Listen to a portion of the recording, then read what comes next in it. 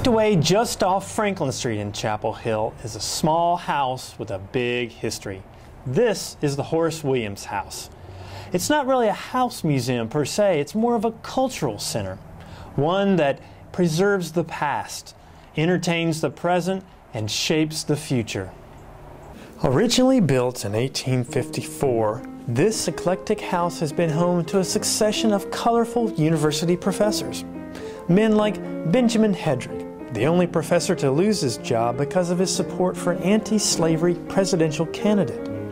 Another owner, Horace Williams, was known as the gadfly of Chapel Hill because of his eccentric lifestyle and progressive teachings. The central part of the home is Chapel Hill's only example of the 19th century fad octagon houses.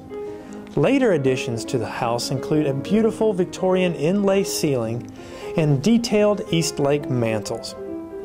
Under the towering oaks and magnolia trees, you'll find the Founder's Garden, which features a variety of flowers and plants common in the 19th century. The Horace Williams House is maintained by the Preservation Society of Chapel Hill, who operates the house as a cultural center.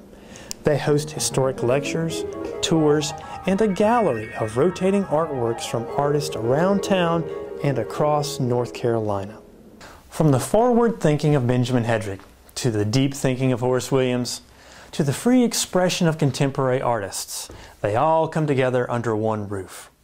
This historic home is truly a special place. Now there's always something to do and see and learn here at the Horace Williams House in Chapel Hill.